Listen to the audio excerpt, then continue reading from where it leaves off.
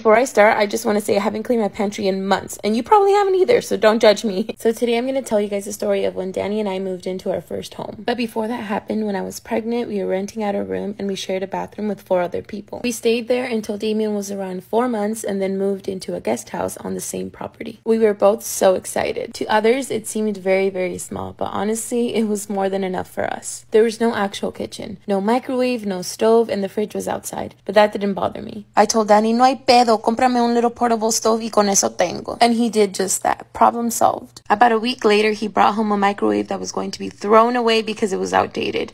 I was like, what?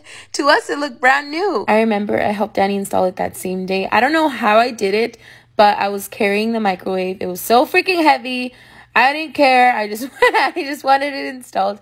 But we did it together, and it was actually pretty fun. Another thing is we didn't really have a lot of cabinets to put our food in. So one day he came home with a huge kitchen cabinet that was given to him at work. And I was like, oh, heck yeah, this is perfect. Although I didn't have the biggest kitchen or the nicest appliances, I was happy. Genuinely happy. Most of my pans, pots, and knives were given to me by an aunt whom I love very, very much. Actually, when we first moved in together, we got our first set of plates from Goodwill. It's the blue plates that I always have in my videos. I am never letting go of those. I don't care how many people tell me that they don't really match with the rest of my stuff. A mí me vale madres. They're mine and not yours. A lot of things were given to us for free by people who will forever hold a special place in my heart. Sometimes when people would come visit us, they would look around and say, "This is where you cook?" And I'd probably say, "Yes. This is where the magic happens." Never once did we complain. We were blessed to have a roof over our heads and food on our table every single night. Although it would get really tough at times, I would always tell Danny, we will get through this together. And we did, and we will continue to do so. As I'm cleaning this pantry, I can't help but think about where we started. Although we're far from where we want to be, we've definitely come a long way. When we moved into this apartment,